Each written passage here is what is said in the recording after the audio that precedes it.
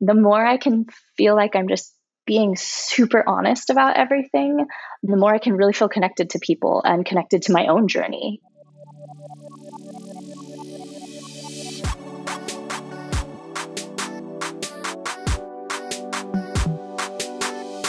Hello, my loves. Welcome back to the Lavendaire Lifestyle Podcast. It's Eileen. In today's episode, we are sharing lessons from an adventure enthusiast and creative. It's an inspiring conversation about intentional living, how to move through life's challenges, and live aligned to your joy. Our guest today is Chelsea Kauai. Chelsea is an adventure enthusiast, filmmaker, advocate for intentional living, and journalist who pivoted into a full-time creator. She has worked with clients such as Canon and the National Parks Foundation and had 3 eco-innovative product launches. She's been featured in Forbes, Travel and Leisure, Women's Health, Huffington Post, and more. Before we get into it, I want to let you know that we're launching the new 2023 Artist of Life Workbook this Thursday, October 20th. The Artist of Life Workbook is our top-selling guided journal to help you create your most intentional and successful year. You can find it when it comes out at shop.lavendaire.com. So without further ado, here's Chelsea Kauai. Hello, Chelsea. Welcome to the Lavendaire Lifestyle Podcast. How are you? I am so well. I'm so excited to be here. It's taken us 2 busy souls a few weeks to connect. I know we've rescheduled this a couple times. You're such a busy girl. But I'm excited to learn more about you and your life. So why don't you start by just giving us a quick background of your story? Like, how did you begin as a creative? What led you down the path of doing what you do now? There's so many different ways I feel like I could go about this story or tell this story. But I guess the way that feels the most true for me is, so I grew up on this like super small island on Kauai, where I still live. I'm here right now. And I've always been really into 2 things. So one is being in nature, like being outdoors. That's just such a core part of growing up here and feeling like, I don't know, feeling a sense of belonging here was just when I'm in the ocean or when I'm in the mountains. And then the other part that I've always loved, and it's been a core aspect for me, is design. I've always loved interior design, and I thought I was going to be an architect at one point. I was a graphic designer prior to becoming this version of a creative. So design, or just how to kind of like curate things in a way that feels meaningful, has always been this big part of my life. And it's just created, or it's manifested itself in different ways. And I think the most honest answer is to be like, I've just always loved design, and now I get to design my life and to share about that on social media in a way that I guess has inspired other people, which is really, really cool. Yeah. I think what's really like impactful about your work is it's not only beautiful, like your photos, videos, everything is gorgeous, you included, but it's like you have such like a deep meaning behind the content you create, whether it's like very inspirational or it talks about nature, or like they're like real deep topics that I really love. So going back to your story, when you were young, like did you have a dream to become anything? Like at what age did you know like this is what you wanted to do? I actually always thought I was going to be an architect. That was my thing that I thought I was going to do. That was, when I graduated, I applied to architecture schools. And so no, like content creation wasn't it. I don't think it was even a thing when I was going to school or growing up. It was not on anyone's radar. I was actually really, really late in the sense of adopting, like all of my friends already had smartphones. I had like a little Razor flip phone or something. And when I got on social media, I remember I was on Instagram and I didn't even realize you were supposed to follow people. I was just kind of like, I don't know what this app is and everything. And it felt really late at that time, which now looking back, I think is funny. We have this sort of like odd perception in our minds that like, oh, I'm already too late for this trend, or I'm already like, there's so many people doing this thing. And when I got on social media, there were already people with 1 million followers, or there were already people who were doing this full time, a much smaller amount, but I felt very late coming into it. And I thought, do I really want to leave, my job and all these things that were pretty secure and stable for me at the time Oh, so you to were already pursue. working, like as an architect or in No, design? I had graduated and I was working a bunch of different jobs actually. I was doing private tour guiding, I was doing graphic design, and I was doing some kind of like creative work for small brands and agencies. And so I had, like a pretty good thing going on, and it felt really risky to leave all of that. I was really, really happy. I was getting to be outside. I was getting to work with small businesses. I was super stoked, honestly. But this little thing kept pinging on this like social media journey of different opportunities that were so unique. Um, and I remember telling a friend, I was like, I don't know if I should just try this thing and maybe give it a little bit more attention for a little bit, but there's no way it's only going to last, maybe a year or two more max. And do I really want to leave behind my whole everything else that I'm doing to pursue this fleeting career as I saw it at the time? Right. And I couldn't have been more wrong. I couldn't have been more wrong about where it could go. And it really, I committed to that journey thinking, I don't know, this might work, this might not. It just feels exciting. It felt exciting for me in that moment. So even if it wasn't going to last forever, I still wanted to see where it could go. So I started putting a little bit more, time and attention into social media and telling stories on there, traveling. And then it just, that was about 2014, 2015, I think. Right. And it's really been a journey. So with your like brand on social media, did you have like a vision in the beginning for what you wanted it to be, or did it kind of develop? Like how has it changed from the beginning to who Chelsea Kauai is now? Yeah.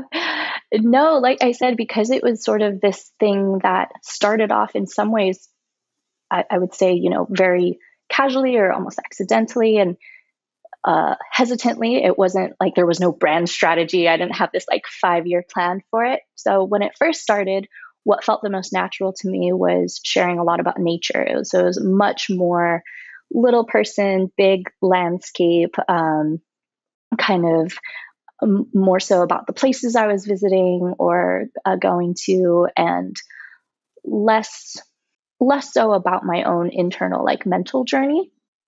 And that was kind of how I did it for a while. And it started to feel quite, just like you get that itchy feeling where you're like, I feel like I'm in a box that's a little bit too small for me. Yeah. And that started to come up. And what I noticed for me is I lose interest in something if it can't evolve and if it can't change with what's alive for me in that moment. So I got to a point of like, this just doesn't feel quite true to me anymore. And I was making money on social media at that point, but it's kind of like, I don't really know, it just, I was a little bit burnt out and a little bit confused. And, so I took a little break, and I realized the disconnect for me was that there were so many other facets or things that were interesting to me in my life beyond just hiking or beyond just free diving. And what I was really falling in love with was, just kind of the zoomed out bigger picture of like, what do these places teach me? What do these movement exercises give to me above and beyond just like, I like to climb mountains. Yeah, it's not just showing what's pretty, like, oh, this is a pretty picture of nature. It's like literally how is it affecting you, impacting you as a person? And it's almost like we're reading your journal sometimes when I read your captions. and I really like that vibe. I like that too. I find that the more I can feel like I'm just being super honest about everything, the less like walls and the less blocks I have. And the more I can really feel connected to people and connected to my own journey. It doesn't become just this strange facade of pretty pictures. I love being aesthetic. I love like finding ways to capture things in the most beautiful way. But at the end of the day, when people come to me, I also want them to be getting that sense of rawness and realness, and to really, I think that's what for me inspires me and other people, is seeing the back end of the journey, or the things that they weren't super sure about, or the edges that they're pushing into. So I try to reflect that in my own content as well. Yeah. So I know that mindfulness is a big part of your life, like intentional living. So when and how did you discover mindfulness, and what does it mean to you? I think getting into more mindfulness practices about 5 or 6 years ago now. It was actually like, I read a lot. And so books have been a big part of introducing me to new habits or just different ways of thinking. I had a friend that I was on a really long road trip with, or road tripping all over the US. And he had a book. And I think it was called 30, 30 Lessons for Living Well. I don't even remember the title, but it was like 30 Lessons for Living Well. And it was written from these interviews with people at the end of their life, kind of exploring like, what were the most meaningful parts of your life? Like, what are your regrets? What are the things you wish you could change, or anything? And that book and a few other books really hit home for me, like, wow, these decisions that we're making in these small, mundane, everyday moments are really what end up transforming and creating the life that we're living now, and our legacy, and everything that we have to like look back on at the end of our lives. And what do I want mine to look like? What do I want mine to be? I think that was the first little seed that was planted. And then, yeah, I just started writing a little bit more. I started journaling super sporadically. I didn't have any type of practice, that I was like, I just want to try this out. And yeah, and then I started to realize, like, the more consistent I got with journaling, it was really helping me like discover things about myself that I didn't previously understand. Like, I was always a super anxious person, and it really, really helped me calm down and settle down and focus on things that were really like just a bit more like mattering to me in those moments, versus getting so caught up in like, how is this post doing, or what is this number, or what is everyone else doing? Just focusing inward a little bit more and finding that Yeah. sense of calm. So what is your current, I guess, mindfulness habits or routine? Do you have something that you do every day, every week? So I'm pretty consistent now. For the last few years, my routine is largely based in the morning. So I do, like, as soon as I get up, I'll do like a 10-minute, 12-minute meditation. And then from that meditation, I will go straight into journaling. So a lot of times the thoughts that are sparked there, I want to like capture or reflect on. So I'll do the meditation and then journaling, and usually have like my cup of tea and stuff all before I try to jump on my phone and jump on the emails and everything like that. And I'm a big list person, so I make lists all the time. Yeah. Nice. And yeah, because I find my mind is extremely scattered. So I'll meditate, journal, and then make my list for the day. And it's really simple. I mean, it takes, maybe 30-ish minutes of my morning, but I feel so much better. And I can really just tell the mornings that I do that versus the mornings that I get a bit carried away with other things. Right. So with your lifestyle and what you do, it's kind of in my eyes, it's kind of up to you. Like, how do you decide where you go, or like, let's talk about like designing your lifestyle, designing your life, because I do feel like that's a big part of who you are. I think the blessing and maybe shadow side of being a content creator, and I'm sure you feel this with yourself as well, is that in a lot of ways, there is no inherent structure. Like, if you want to do podcasts on a certain day, you can, and you can go anywhere. So it's, there wasn't a lot of structure to my life for a while. And then I started to think about like, okay, do I really want to be traveling 90% of the year? Does that feel good to me? And does that align with my like belief system and everything. So the first thing that happened was I started to decide, like, okay, how much time do I want to spend traveling? How much time do I want to spend in different places? And what do I want my mornings to look like? And really just like, what do I want to feel like? So I cut way, way, way back on traveling, which is sad and a privilege all at the same time. But knowing that rest is important, staying in places for a longer amount of time became more important to me, to have a deeper experience in those places and not just flitting around. And committing to my morning routine, and just really trying to decide what what feels good and prioritizing that. So getting more into having a movement practice, doing acro yoga more often. And a lot of it just comes back to listening to my own body and being like, okay, I need to move today, or I need to be outside a little bit more. But yeah, with a job with no structure, I tried to create what is my dream here. I'm so lucky and so blessed to not have to be at a certain place at a certain time.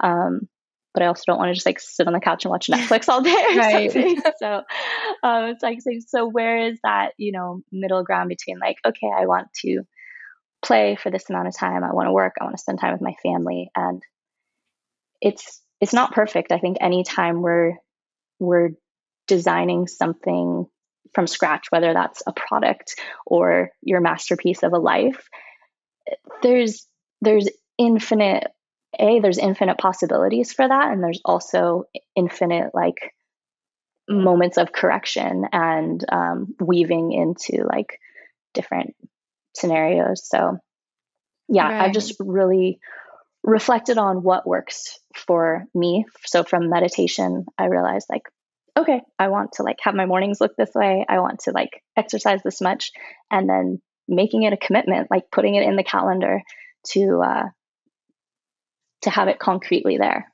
Yeah, love that.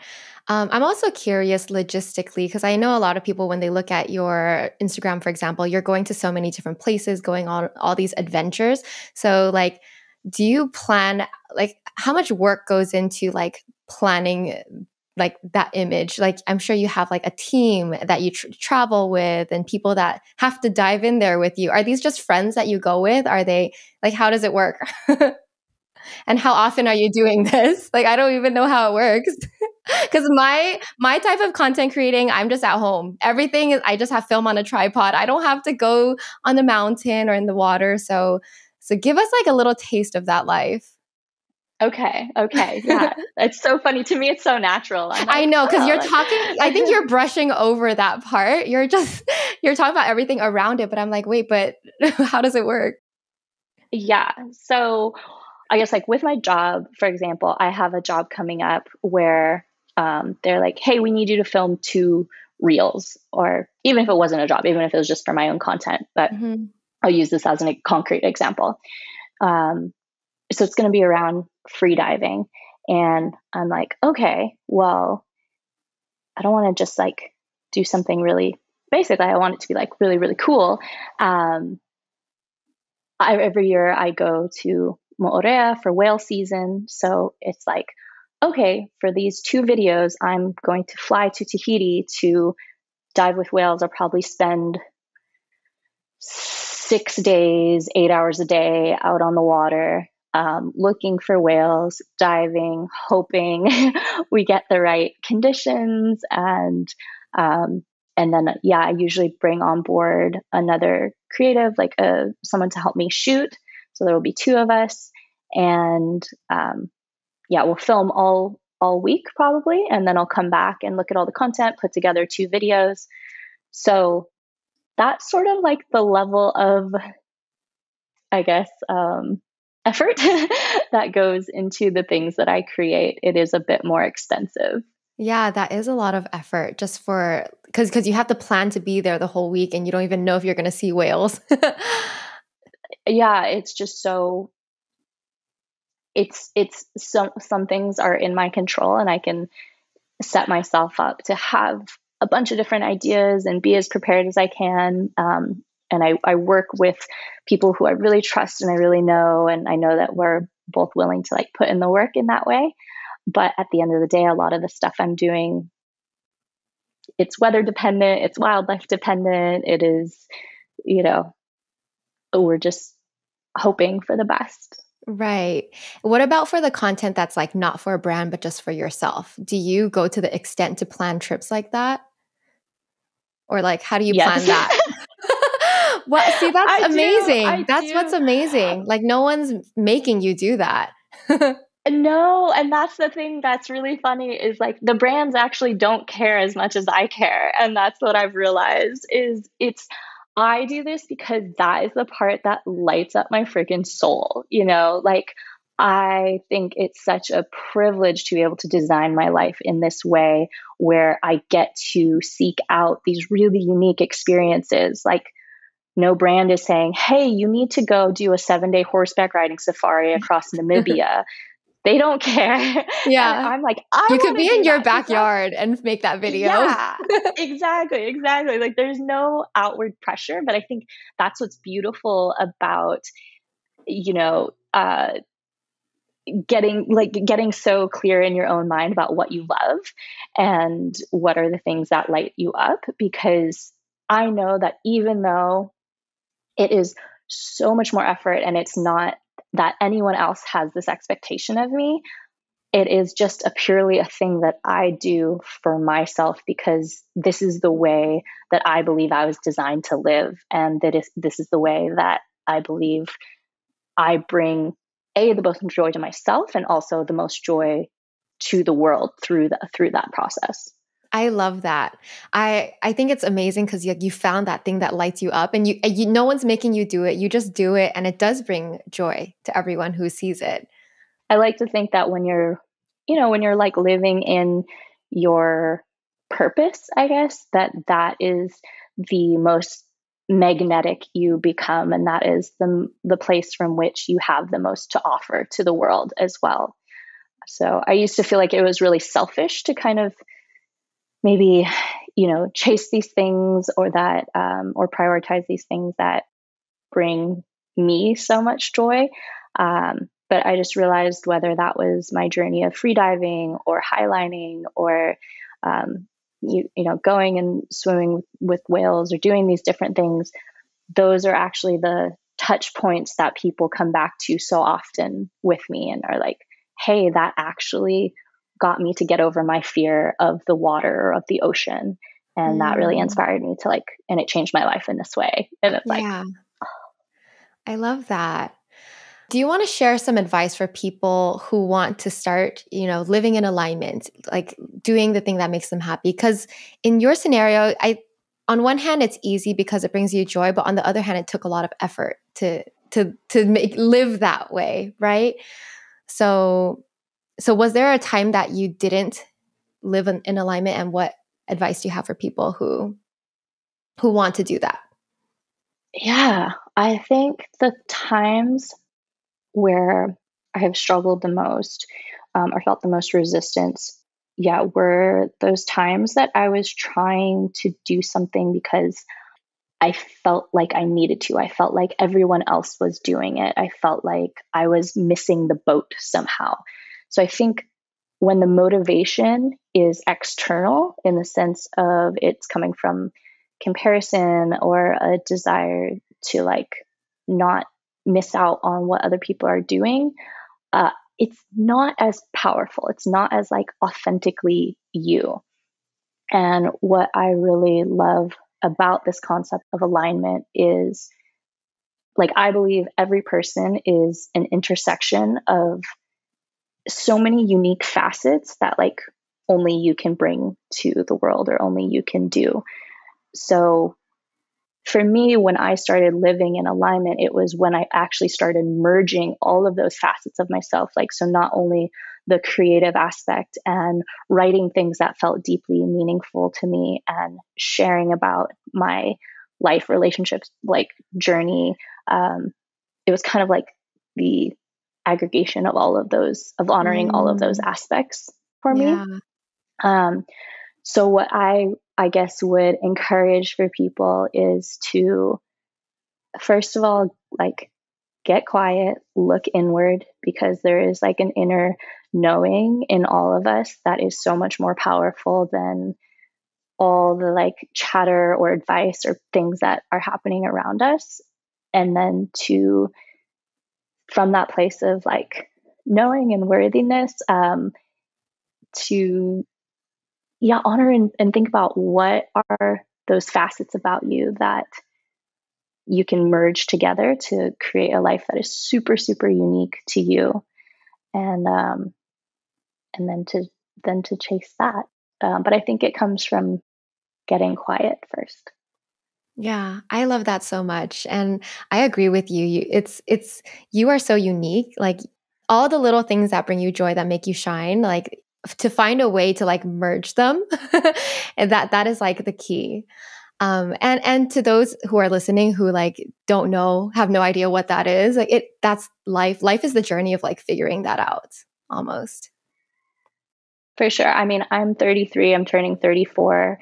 This journey has taken me years, if not decades. These skills have taken years, if not decades. Like, none of this was an overnight thing. None of this just appeared out of thin air, you know? And so it's like this journey of becoming. And there's a really awesome kind of like philosopher guy. I don't know if you listen to Naval. He does Mm-hmm. some super cool podcasts and Robinson. stuff. Yeah. But yeah, yeah. So he says, like, keep redefining what you do until like you're the only person in the world that does it, and keep redefining what you do until you're the best in the world because you're the only person that does it.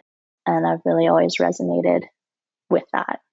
That's really good. I love that. Let's talk about free diving a little bit because Yes. I I saw this stat that you can hold your breath underwater for 4 minutes and your deepest dives were 104 feet free diving underwater. Is that true? And how are you able to do this? Okay, it's true. Yes, I think my longest static breath hold. So there's a static breath hold where you're not kicking, and that is just over. I think my longest one was about 4 minutes and 20 seconds. It is not comfortable. Will not recommend it, but Okay. it is something that a lot more people can do than they really think. A lot of it is in your mind, and I think that's like my favorite part of free diving is learning the science, learning the techniques, but the vast majority of it is your own relationship with your mind. Wow. Because the breath is so important. Even it's like the key to like regulating your body. It's a key to like meditation, spirituality, everything. There's so many like breathing exercises. So I imagine that learning how to get to that point was a journey and what did you learn from that? Yeah, I know. Yeah, just to echo what you said, I totally agree that the breath is this immensely powerful tool that I think a lot of us are only just starting to tap into now with breath work, with meditation, with more intentional breathing practices. And freediving was the first time that someone really talked to me a lot about what was happening in my body when I'm breathing, and not only that, but what's happening in my body when I'm breathing or when I'm holding my breath, which is such a foreign thing. It's Yeah, like it's quite scary in a lot of ways because it's just so not what we're designed to do in many ways. exactly. Hmm. Um, so yeah, I have taken quite a few classes on free diving where they do, dive into like what is the science in your body, how long can you, safely hold your breath for, what are the different symptoms of becoming what's called hypoxic, which is, when it gets a little bit more dangerous because your oxygen levels are low. So it starts with a basis of knowledge, but really what that journey of learning to hold my breath um, has, I think, taught me is this measure of being able to find calm in situations that feel challenging or situations that feel slightly out of control, because the first thing, when you're free diving, your biggest challenge, I guess I would say, is actually that you want to lower your heart rate. So the more calm you can be, the more at ease you can be, the better your dive will feel, the better your breath hold will be. But there is this part of our brain that wants to keep us safe, and so as you're taking that breath at the surface, knowing, okay, I'm attempting to go down to 100 something feet, your adrenaline starts going and everything starts tightening up and constricting and spiking. And you have to learn in those moments how to almost like talk to yourself and create like let go of that muscle tension and not be holding all this like stress or anxiety about your dive, because that only hinders your performance. Yeah. So one, finding calm in these moments that feel a little bit more challenging or chaotic has been a huge, huge thing in life. And being able to take my freediving breath practice, I guess, and apply that to when I'm just sitting here in my house and getting a little bit nervous or stressed out about something.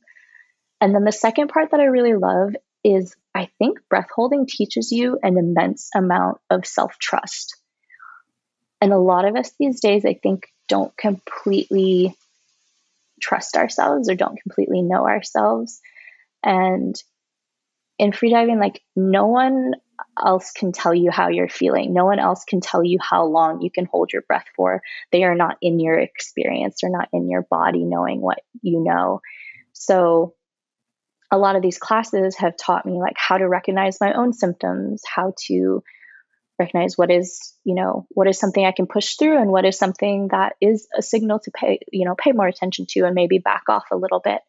But you really have to find that parameter within yourself, because no one can do it for you. So it's been an immense journey of learning how to trust my own body, trust my own mind, and to be able to only with my own, with me empowering myself, basically, to be able to push through certain barriers.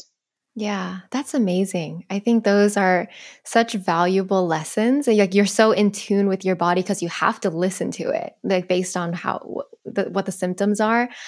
That's crazy. And then how does it feel when you're like, how do you know when you're at the lowest point and when you're ready to go up? I assume like when you're on the way up, do you get like nervous? Like, I can't wait to take a breath. Are you like dying at that point? It depends on the dive. And that's the really funny thing is, I would imagine it's like runners going for a run. Some days you run 10 miles and you literally feel like you could run another 10 miles. And then other days you feel like, oh my gosh, I cannot even make it up this hill. So Yeah. that's a bit how it is for me with freediving too. And it's honoring where my body is that day, where my mind Yeah. is that day. Am I distracted? Am I really into it?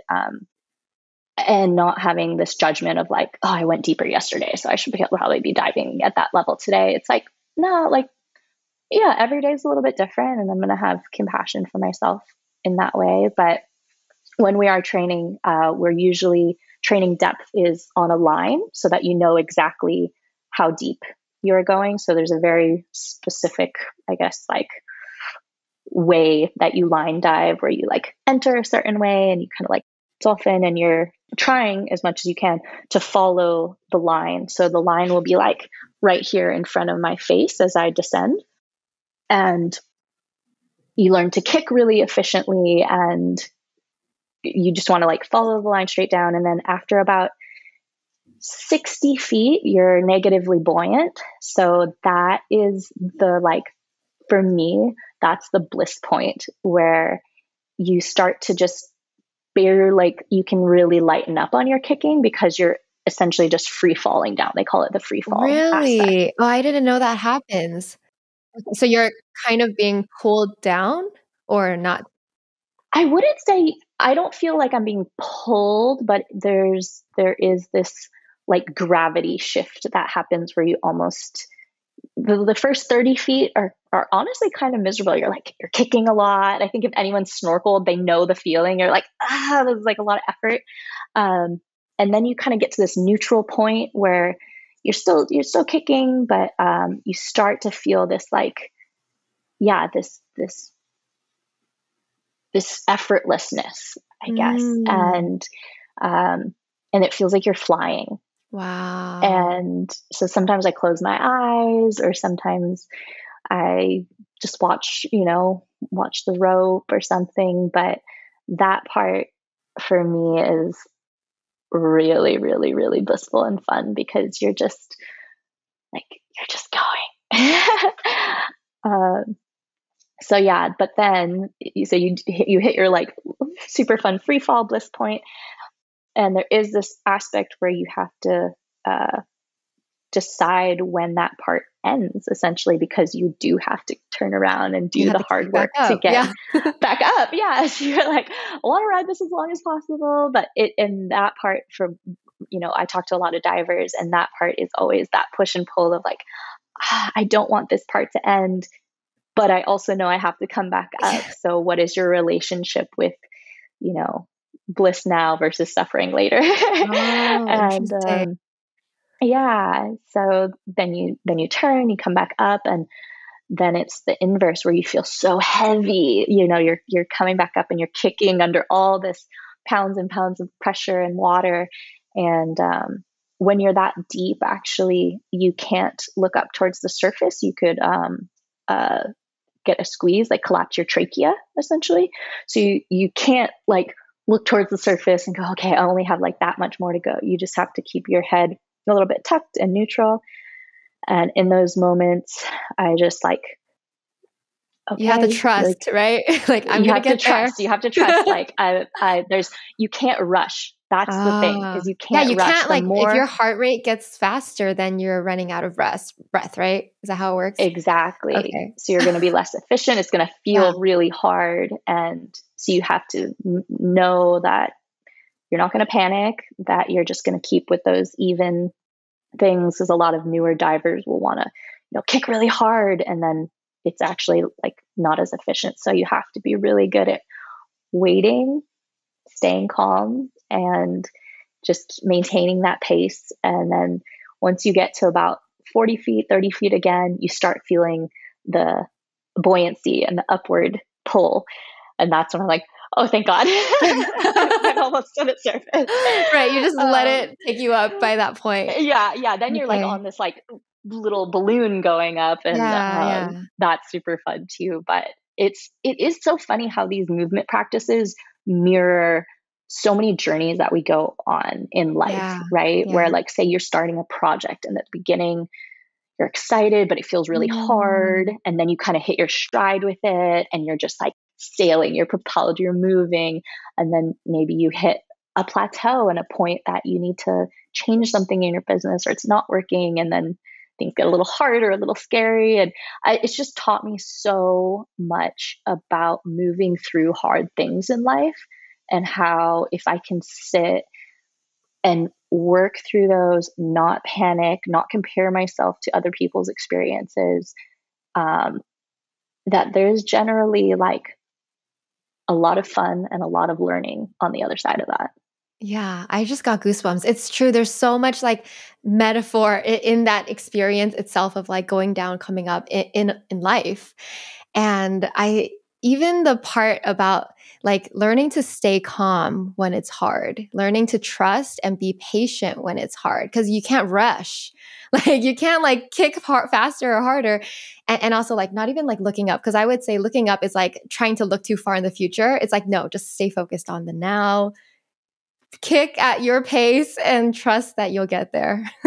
I love it. Yeah, because especially if there's other people, a lot of times there's multiple lines and we're all diving. Yeah, don't compare together. Yourself to others. Yeah. Oh my gosh, someone's already like, oh, like maybe I should have gone faster. Yeah, it's not. Right.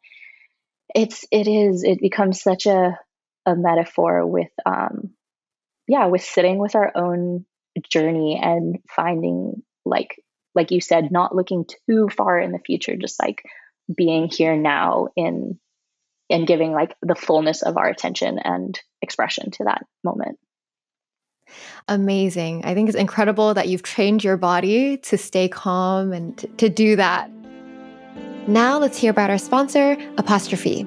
Skincare is not one size fits all, and finding the right skincare products can be overwhelming because it's hard to decide with all the options that are out there. That's why I'm excited to partner with Apostrophe. Apostrophe is an online platform that connects you with an expert dermatology team to get customized acne treatments for your unique skin. Simply fill out an online consultation, snap a couple selfies, and a board-certified dermatologist will create your first customized treatment plan with access to oral and topical medications. They offer treatments for all types of acne from head to toe.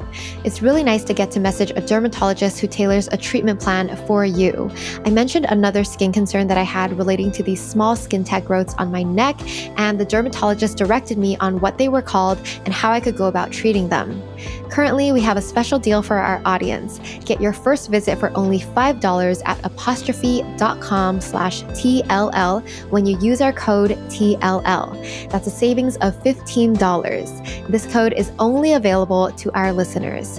To get started, just go to apostrophe.com/TLL and click begin visit. Then use our code TLL at sign up and you'll get your first visit for only $5.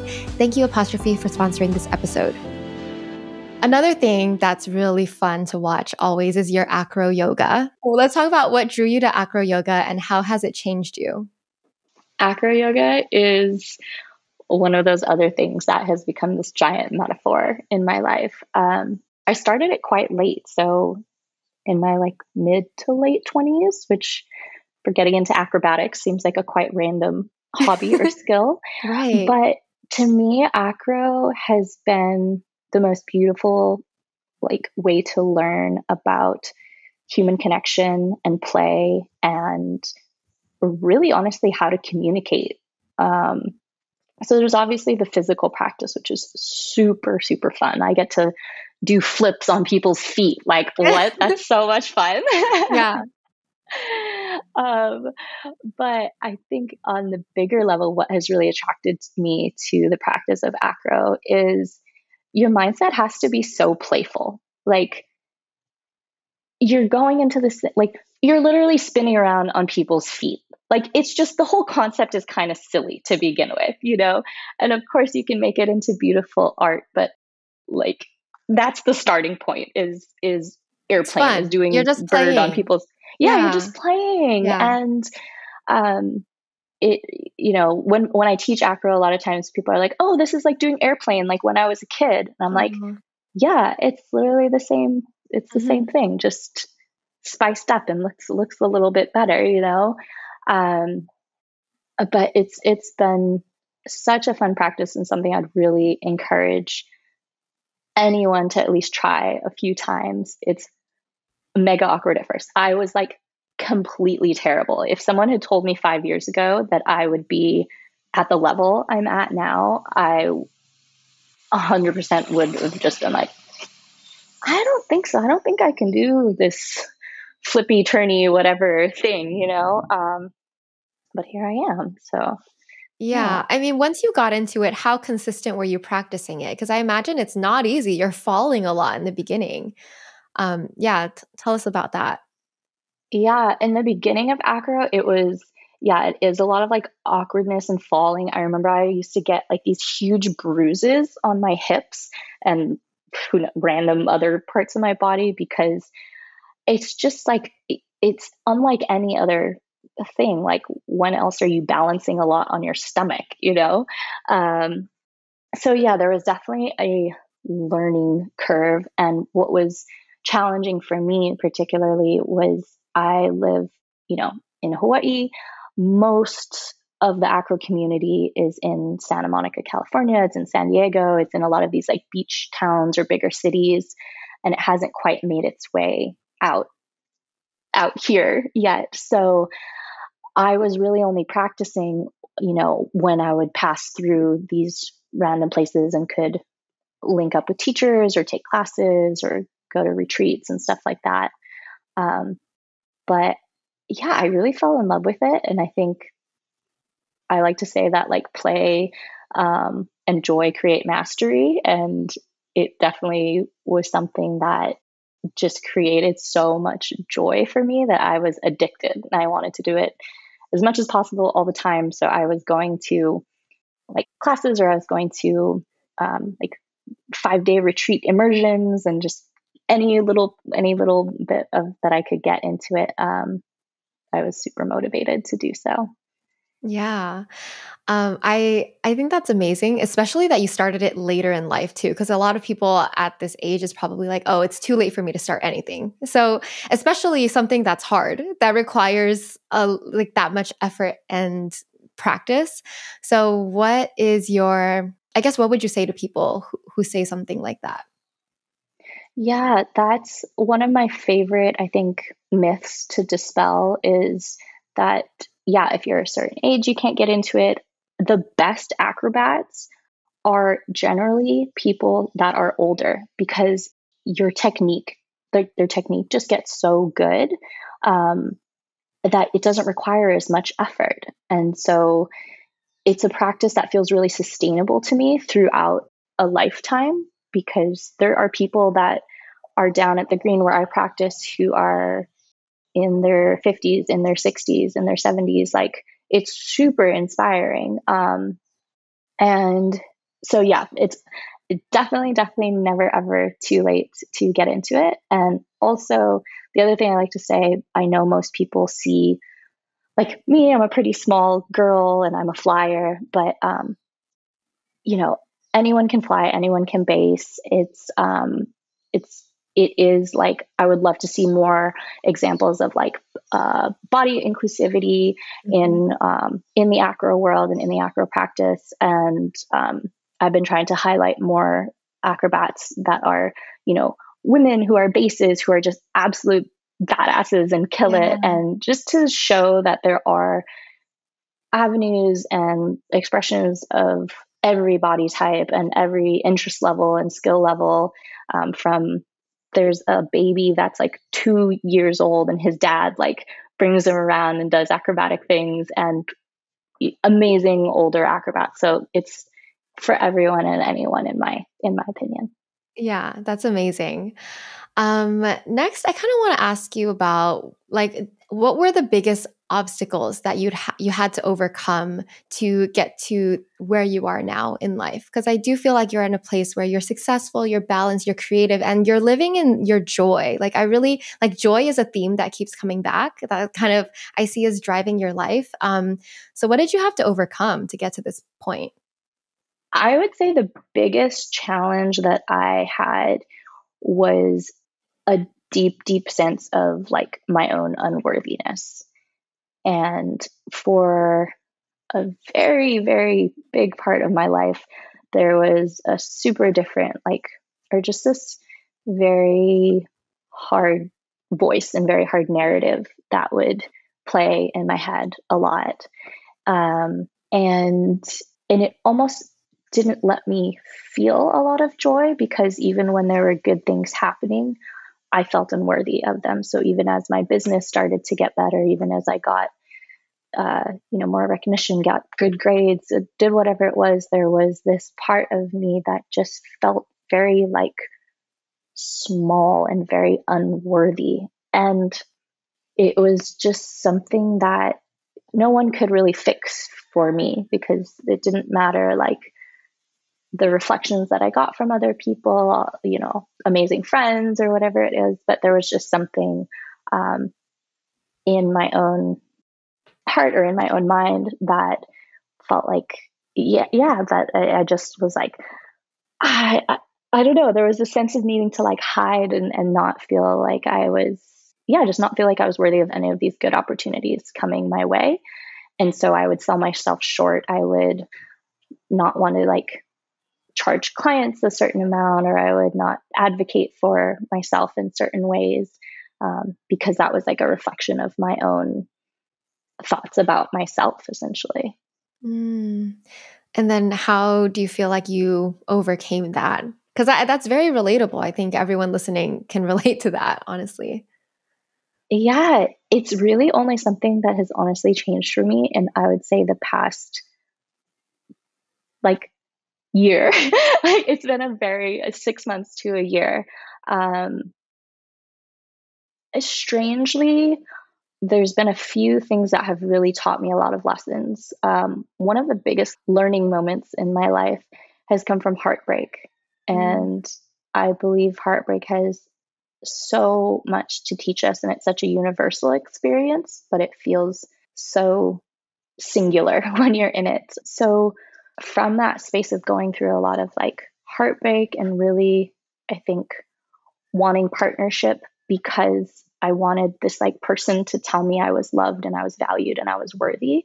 But having to go through a lot of these heartbreak experiences actually forced me to step into a space where I was like, how can I love myself in such a way that I don't need this sense of external validation, or I don't need this partnership? And that switch has taken a long time. It's taken a lot of self-love meditations, a lot of affirmations, some little bit of fake it till I make it type of things. But I think that process of learning to fall in love with myself has changed my internal landscape and my internal dialogue in such a way that I really started to feel that sense of like, wow, I do bring value to the world in the way that I exist and add joy to other people's lives. And it was just like, I don't know, it seems so simple, but it was such a life-changing thing for me. But it really did come from getting to a super, super low space, I would say, where I just felt very small and very disconnected from myself. And then having to kind of like life raft my own way out of that, journaling and meditation being a big part of that process. Wow. I'm so happy for you that you're like you got to that point where you feel like you truly love yourself and you're worthy. And I think just the fact that you said it happened in the past year or so is like I think people looking at you from the outside for many years would have thought like, wow, she has it all. She's amazing. She's blah blah blah, all the stuff. And it's, we all deal with self-worth issues. It just goes to show how real, how common it is. But I'm so happy for you. Thank you. Yeah, I think it's one of those where, like you said, from the outside, it would be very easy to look at my social media and go, oh my God, she has 1 million followers. She's doing all the travel. She can do acro or do all these things. And if you don't like have a voice inside your own head that is kind to you, those experiences are a little bit dulled. It's not that I didn't enjoy them, but they're a little bit dulled. Whereas now everything feels like I can feel the fullness of everything because more vibrant. There's so much more vibrance. And also what's been super, super beautiful is when people compliment me now, I actually can feel like I can receive it, because before there was like a wall there of like, because I didn't believe this thing about myself, I couldn't as deeply receive all the like love being reflected towards me, even though it was always present. It's always been there. Now, because like that container, that part of like my heart is open, I can see it so much more. I can feel it so much more. And it's really motivated me and inspired me to help other women and other like sisters in my friend group when they're going through those harder moments in life of heartbreak, to just be like a really strong anchor for them, because I know how much growth can come out of that. And I just want everyone to feel the joy on the other side. Yeah, definitely. Okay, so I also want to ask you, what are you excited about now? Like, what's next for you? Or what is bringing you excitement and joy? Oh, I love this one. Okay, so there's a bunch of things I'm excited about, but one thing I'm excited about is I want to restore an off-grid cabin. And I think that is going to be my next project. Yeah, because you mentioned architect and interior design, like you have that background. Yeah, and I've just been so excited to have something and to pour into it and to I don't know, become like a steward of something tangible, if that makes Mm, sense. very cool. Where is it gonna be? Do you have a place already, or are you just planning? I'm planning, so there are some cabins here. They're very, very like rustic, very rundown. But I'm hoping that in December of this year, I will be able to maybe get one of those and then to spend quite a bit of time restoring it and just pouring love into it. And um, yeah, I think it'll be a good like anchoring point for me as well. I've been obviously somewhat nomadic for the last few years, and yeah, just to have something where I feel a little bit of a deeper sense of connection to, like a deeper sense of ownership to the Mhm. community, and more inspired to create, yeah, just create something beautiful that I can live in. Feels really, Yeah, really exciting. that's super cool. And by off grid, you mean like it's self-sustaining, like water, like everything, food as well, or Yeah, off grid for me, that is more referring to power. So I think it's going to be off grid in the sense of like trying to do solar and that kind of off grid. I think unless I'm able to dig a well or something, which yeah, I don't know how any of that works. honestly I don't know either. It's just something I'm excited to learn about and see what is possible. And yeah, it's just going to be like a totally different type of venture and a type of creativity that I haven't been able to dive into as of yet. So we'll see. We'll see. And I would also love to launch or have something hosted like a meditation app. It's Mm, just a practice that I'm so passionate about. And I know there's a lot of resources out there, but yeah, I think I would love to create something that felt unique to my experience and are kind of what I like look for in meditation. So um, the journal, my journal, I launched a journal called Notes to Self last year, and that was probably the most meaningful project that I've poured my heart into ever in the course of my social media. And it's been the thing that's brought me just so much fulfillment. So looking for other avenues like that where I can take some of the lessons and just little nuggets that I've learned and transfer them in an easy way to as many people as possible. Just to be able to impact at scale feels really exciting. yeah, love that. Do you have any final words of advice you want to leave with our listeners today? I think my advice for anyone listening, um, a is that it's never ever ever too late to try the thing that you're not sure that you can do. Everything that I do now has at one time been something that felt a little bit impossible. So I just want to encourage people to feel capable of doing hard things. And the other aspect is to, yeah, to not shy away or not fear those harder moments, whether that is like heartbreak or a challenge or a time that something isn't going well for you. Um, those moments have been the times where I call them sharpening times, where it's like sharpened my focus or sharpened who I am as a person, and to let those hard moments sharpen you into the best version and the more focused version and the most joyous version that you can be of yourself. Um, because there's so much beauty to be found in those things that challenge us. And I believe that the things that challenge us become our greatest gifts and the places where we have the most to give and the most to teach others. So lean in. Love it. So beautiful. Okay, Chelsea, where can we find you online? You can find me at Chelsea Kauai on Instagram or chelsea-kauai.com on the web. Amazing. Everyone, make sure you check out Chelsea Kauai. I'll have all the links in the show notes below. Chelsea, thank you so much. I think you're so amazing, so inspiring, and I am just so happy we got to talk today. Thank you. Me too. I'm super inspired by your channel as well and how much Oh, thank you. mindfulness you're bringing into the world. So I'm always stoked to link up with a fellow creative and woman leader. It's been an honor.